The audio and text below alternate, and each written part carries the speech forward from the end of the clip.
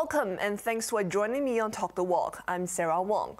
Overnight, actress Zhao Wei went from being one of the nation's biggest movie stars to seeing herself erased from the Chinese internet.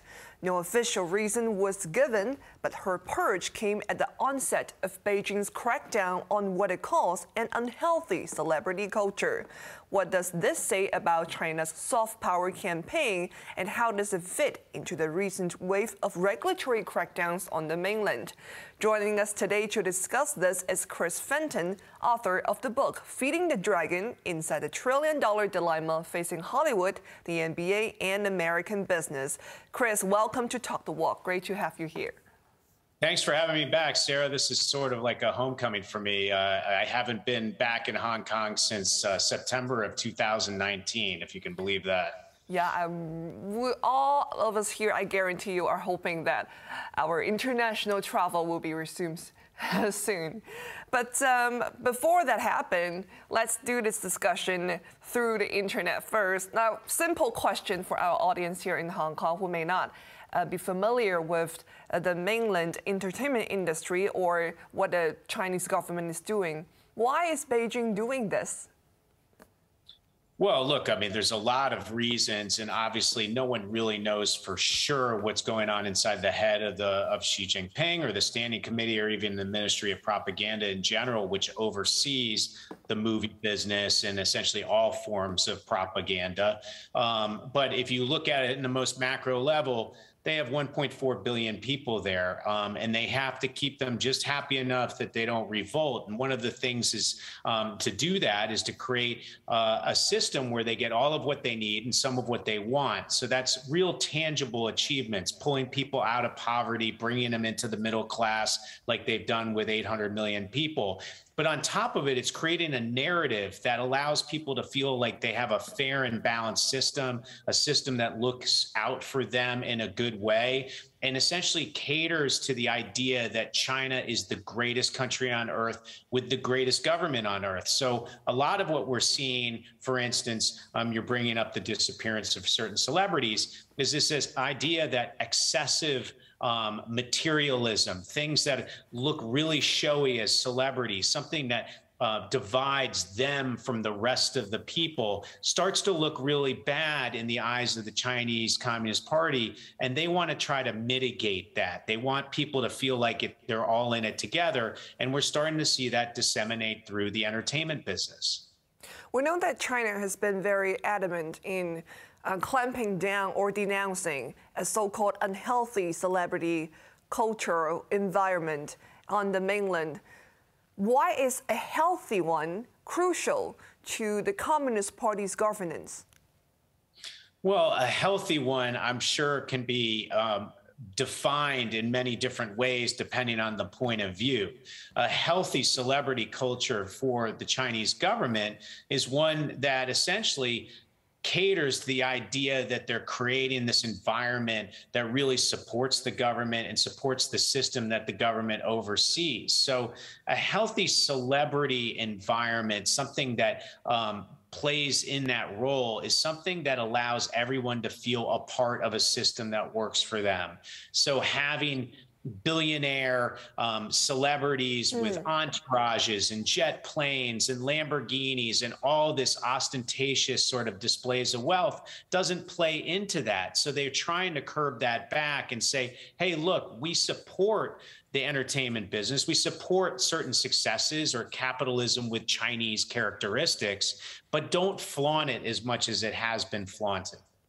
You know, there's one thing that I can't quite wrap my mind around it, which is you mentioned about materialism and how China, the central government, seems not to be keen to promote it.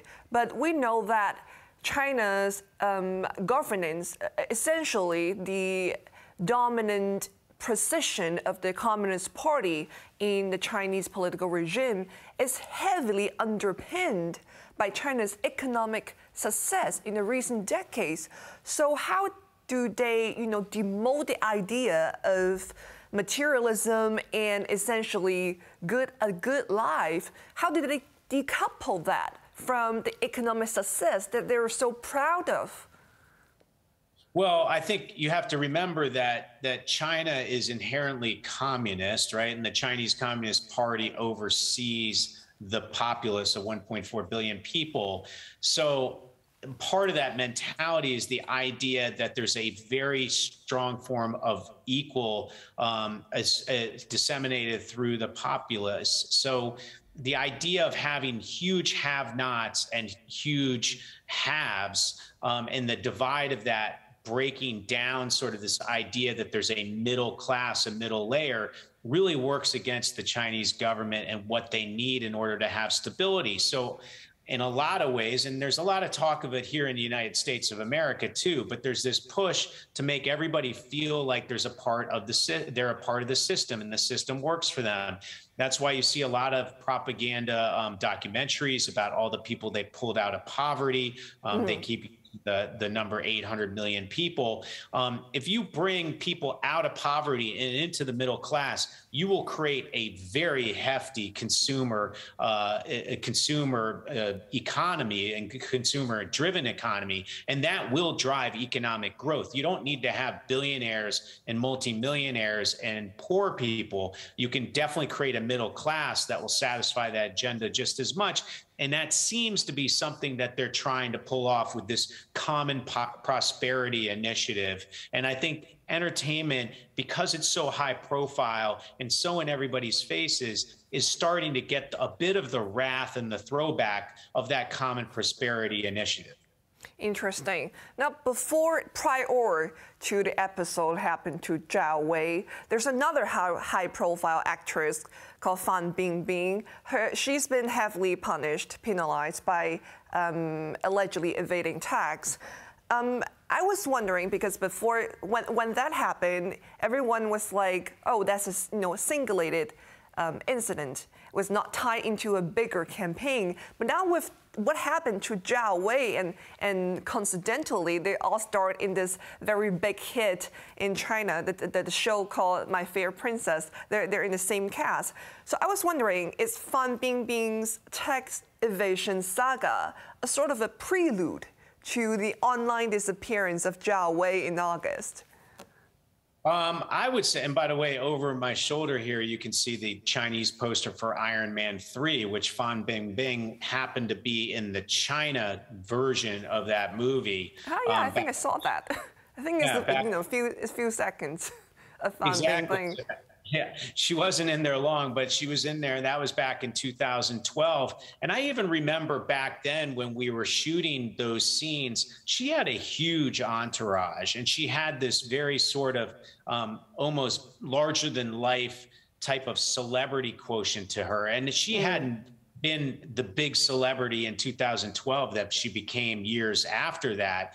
And I think a lot of that, and I'm not saying Fan Bingbing is the root of the cause, but I'm just saying she was one of the members of the entertainment community that tended to showcase this very big opulence in regards to actors, directors, writers, producers, studio executives in the film industry. And it was starting to rub raw nerves inside the Chinese Communist Party. And you started to see a crackdown on that. And they actually did crack down quite extensively on that wealth via taxes that they put on many parts of the entertainment business. And in fact, some of the people that had very, very difficult tax bills to deal with were not even able to afford them. It wasn't all the super uber rich. It was more of the middle class layer also of that business. And you saw a lot of people sort of leave it, and it has shrank quite a bit. And a lot of the speculation we saw in the Shenzhen exchange around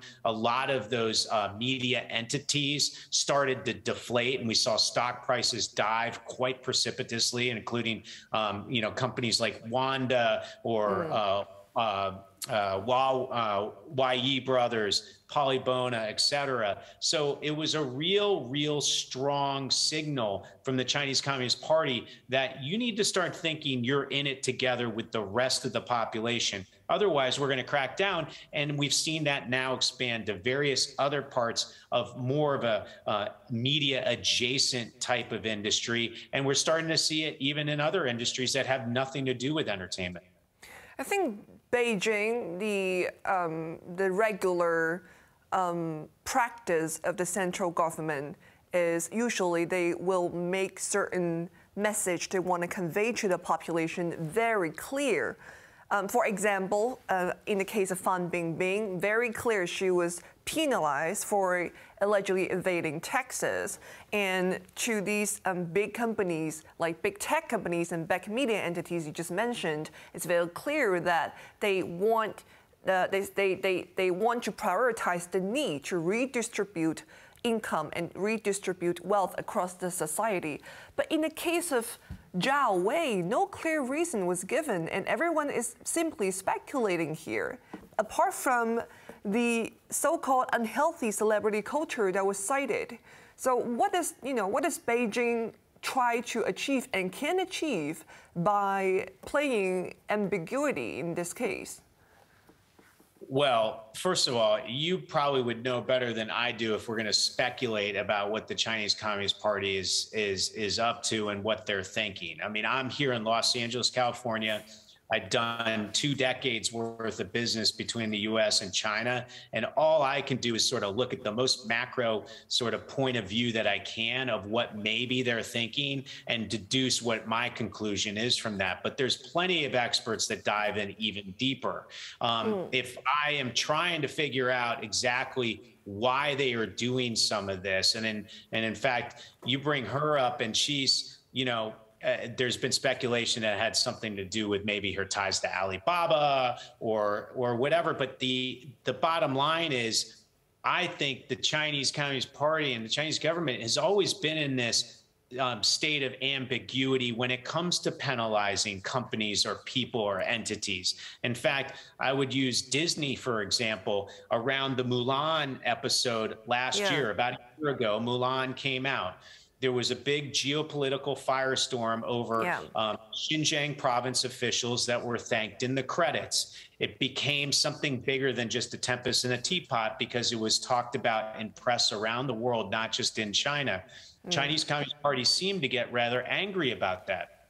At that very same time, in Hong Kong, where you are right now, the Chinese Communist Party and the Hong Kong government took away from Disney the expansion rights for their Hong Kong theme park. They had rights to expand that park. They took them away right around that same time. Now, my question is, was Disney told that that was a punishment for what happened with Mulan and why they couldn't contain it? Or was it just coincidence? And that's one of the issues that is really, really difficult in regards to trying to understand what the Chinese Communist Party is up to. They sort of like to make you feel as if you're sitting on a bar stool and you're leaning back and you almost fall back, but you don't quite. That's that feeling they always want you to have. They never want you to know exactly what they're retaliating against and what might just be simply coincidence. Keeping you at your toes, right? All right, let's pick up the discussion after the break. Talk the Walk will be back in a moment. Don't go away.